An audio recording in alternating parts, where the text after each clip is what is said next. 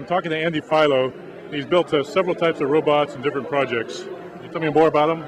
Hi, my name is Andy Philo. My son and I, Blake Philo, we've been working on a rocket belt project. The goal of the rocket belt project has been to actually develop all the hardware. Where we started out, can you hear it? Can you hear me? Okay. To start with, what we did is we looked at the balance point of a rocket belt. So we actually built this small model to say it's stable. If you actually flew, it's very stable. The second part was to use compressed air, so we designed this rocket belt, and this actually designed to pivot and go up and down under computer control. The next version was to build a full-scale mock-up. A full-scale mock-up has every working component that would be in a rocket belt to figure out the size that it would take to fit onto us. The next thing that we did is to work on a simulator, and the simulator is over here. The simulator is a computer-based simulator, and what it has in it is it has a mock-up of the hardware and sensors that actually respond to the type of controls. We've set it up like an arcade machine for the show, so everyone here could try it easily without having to strap it on. So this is the rocket belt simulator, and what it consists of is a demo mode where we can select several different venues, so we can do things like go to Niagara Falls. It'll take about 15 seconds for it to load. There's all the instructions on this screen too to fly it. There's a throttle that makes you go up and down. The tubes make you go left and right, backwards and forwards. So as I increase the throttle, we take off. And we actually want to level our flight. There in the upper left-hand corner, you can actually see a little version of myself flying this. So I can fly, and right now I'm flying down the American River. I'm headed towards the Niagara Bridge, the Rainbow Bridge. And as I adjust the controls, you can see it controls the banking and various positions. Are there any rocket packs in existence right now? Yes, there's actually several rocket packs that do exist, and they do commercial flights on a routine basis. All right, then. How about you? Do you have one that you can actually fly in, or are you still working on it? It's a work in progress right now. These are the stages, and that's why I wanted to show you our progress, is that, you know, we're working towards that goal, but we're not there yet. Hey, what has kept the rocket pack from being a commercial success? The fuel right now has been restricted by the government post 9/11, so that the existing rocket belt technology is not largely accessible, and everyone's looking at using small jet engines as a replacement. Another thing is you got a small jet engine on your back. How do you keep from burning your legs?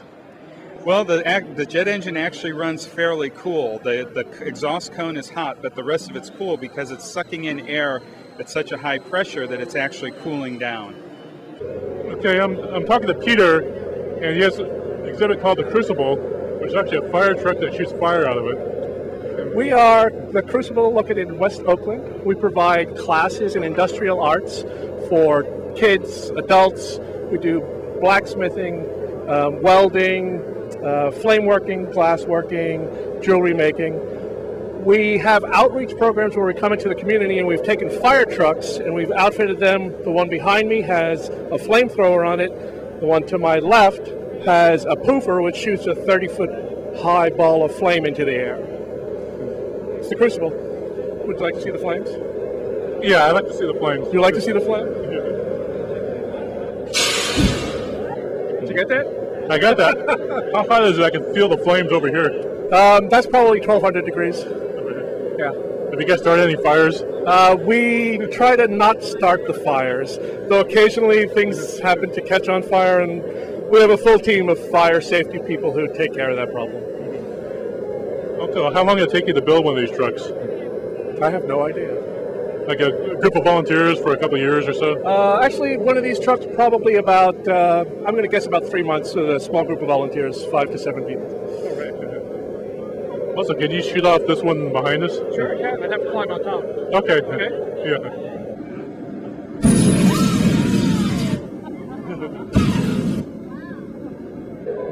Yeah, have these trucks been used in any movies or TV shows?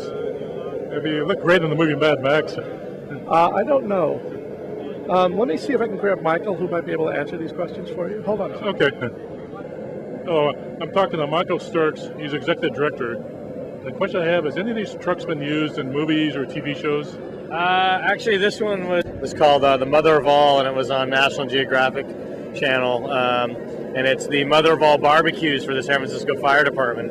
And it's actually got a giant barbecue in the back, and this fire cannon was developed as a way to do target practice chicken cooking. Yeah, actually, this one was, I taught 2 classes. The first class was called Fire Truck Restoration and Repair. The second was called Fire Truck Modification, and it was a whole team of students and faculty working on it. And this one was a group of artists and Crucible faculty working as part of the TV show. So it's always a team collective approach. Yeah. Nick is about to pour molten bronze. He's taken a small crucible, heated ingots of bronze, melted them, and he's going to pour them into patterns that he's created in resin-based blocks of sand. And if you can look at the front of the booth, you can see some of the smaller pieces he had made earlier today. But in a moment, he'll pick up the outside of the furnace, pull out the crucible, and pour bronze. Okay.